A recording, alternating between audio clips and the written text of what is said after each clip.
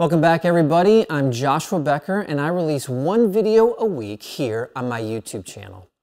Today, we're continuing through a series I call 7 Life-Changing Strategies to Change Your Spending Habits. If you missed the first video where I introduced this series and presented the first strategy, be sure to check it out. This is a series designed to be watched in order and considered deliberately in order to fully embrace and apply each step to change our spending habits and ultimately overcome consumerism in our lives. Today, we're diving into 2 more important strategies. So let's start with number 2, find the culprit. If we want to overcome consumerism in our lives, it needs to be about more than resisting advertisements or using willpower to say no the next time we pass a clearance rack in the store. To overcome consumerism effectively, we need to understand why we feel compelled to overbuy in the first place. So this step, find the culprit, is all about looking inward and asking ourselves what inside of us is responding to these external triggers. Sure, we live in a consumeristic culture, bombarded by about 5,000 advertisements every single day, each one cleverly crafted to convince us that buying their product will somehow make our lives better or happier or easier. And they don't sell us on mere facts about their product. I mean, when was the last time you saw an ad listing only the features or the dimensions of a product? Almost never. Marketers compel us to buy with proven persuasion techniques, and we would be wise to recognize them and notice them. Let me share a story that perfectly illustrates this point. A while back, a lady going through my Uncluttered course shared an experience with me. She had received a mailer from a makeup company saying this: "You can never own enough shades of eyeshadow." She told me before the course, I probably would have agreed. You just never know when you might need a certain color. But I just threw out a dozen unused eyeshadow containers last week. The idea that you can never have enough is absurd. I'm living proof, and I'm beginning to question every message I see on advertisements. And she's right. But of course, while these ads are influential, they're not the only reason we end up buying more than we need. We can't just blame ads for our overspending.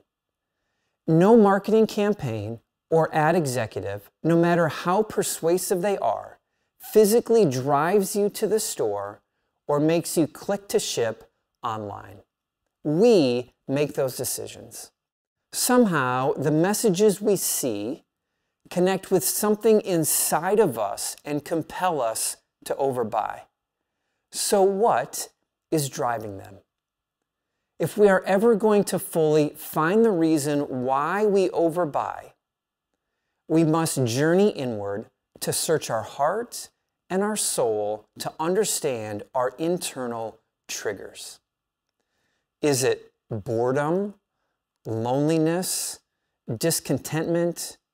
Are we trying to impress others, trying to fit in, validate our success, just trying to alleviate stress in our life? It's something different for each of us. Now, I'll warn you, uncovering these triggers isn't easy. It's a deep, sometimes very uncomfortable journey into our psyche. And we don't always like what we learn about ourselves, but it is absolutely essential. Because only by identifying these inner motivations can we start to address them and truly change our spending habits going forward. So let's move to some practical steps. How do we start uncovering these motivations and culprits? Here are 3 things you can do this week. Number 1, reflect deeply. Take some quiet time to reflect on your recent purchases Ask yourself, what was I feeling or thinking when I made these purchases? Was I seeking comfort, trying to relieve stress, impress others, or something else? And be honest with yourself. Step number 2, journal your observations. Start a journal, and every time you feel the urge to buy something, write down what you were doing, what time of day it was, even what your emotions or thoughts were at the moment. And over time, you'll start to see patterns emerge, revealing your triggers. And number 3, if you feel comfortable, discuss this with a trusted friend. Sometimes talking things out can provide clarity, and so share your journey with a friend. Tell them you're working hard to stop spending money on buying things that you don't need. Discuss what you've discovered about your buying habits and why you think you overbuy in the first place. A wise, trusted friend who loves you might even be able to offer new insights and help solidify your understanding of yourself.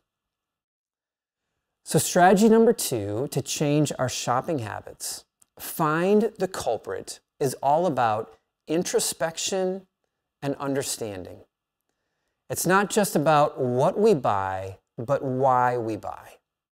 And by doing this work, we lay the foundation for lasting change in our relationship with consumerism.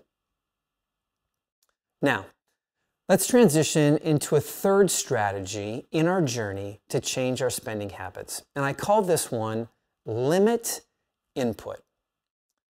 This strategy is about taking control over the advertisements we expose ourselves to. While it's impossible to avoid all advertisements, we do have a say in many of them, especially those we encounter in our daily routines, like television and email. So let's talk television first. The less TV we watch, the less we're exposed to a world of consumerism. TV, including streaming services, are packed with commercials and product placements. Even shows without explicit advertisements subtly influence us by glamorizing certain lifestyles. My grandpa, who lived through the Great Depression and passed away just before turning 100, once shared a profound insight with me. I asked him what life was like for him growing up in America and if he thought America was more consumeristic today than when he was growing up. "Oh yes, of course," he said. So I followed up, "Well, why do you think that is?"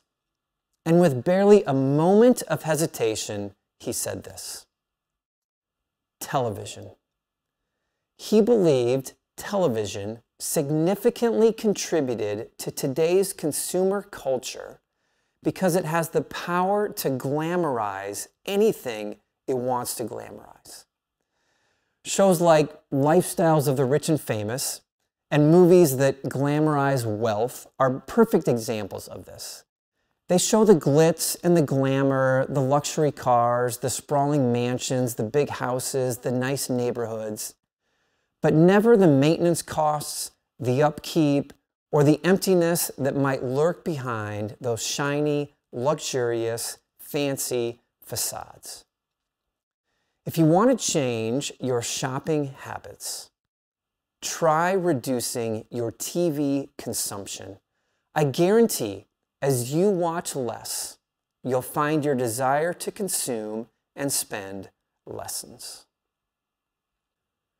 The second part of limiting input deals with our email inboxes. How many promotional emails do we get from stores and brands every single day? Each one is a temptation, a prompt to buy something we probably don't need. The solution? Unsubscribe. Limit input. I know it can feel overwhelming if your inbox is already flooded, but taking this step is absolutely crucial in cutting down the noise of consumerism. As you unsubscribe from these emails, you not only declutter your inbox, but also your thoughts and your mindset and what you think about almost every day. Start with one email scroll down to the bottom, and hit unsubscribe. Repeat this with every promotional email you get, and you'll soon notice the barrage of buying temptations start to diminish. So here are your 2 practical steps for strategy number 3. Number 1, reduce TV watching.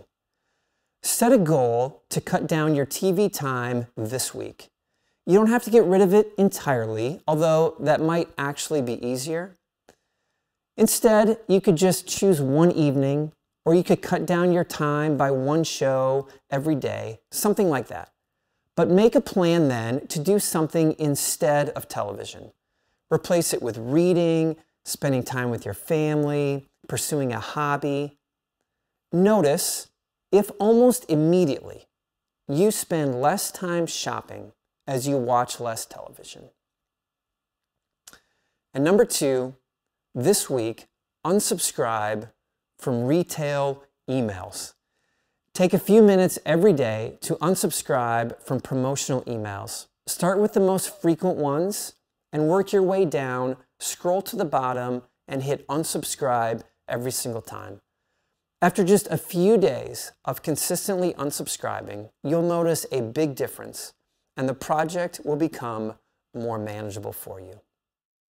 By embracing strategies number 2 and number 3, we don't just tackle the symptoms of consumerism, the constant buying and accumulating. And we're not trying to find some super helpful life hack or trick that helps us out when we're in the aisle at a department store. We're addressing the very roots of our desire, analyzing what messages and emotions and discontent prompt our shopping habits in the first place. And so we're taking back control, choosing what messages we see, and making intentional decisions about our consumption. Thank you for joining me on this journey. Remember, change doesn't happen overnight, which is why we're spending time to focus deep on each of these strategies. Every step we take is a move towards a more intentional life, and my hope is that all of us can experience the freedom and joy and opportunity that comes when we change our shopping habits and overcome consumerism. Next time, we will explore strategies number 4 and number 5. So don't forget to subscribe and turn on notifications so you don't miss out. See you again real soon.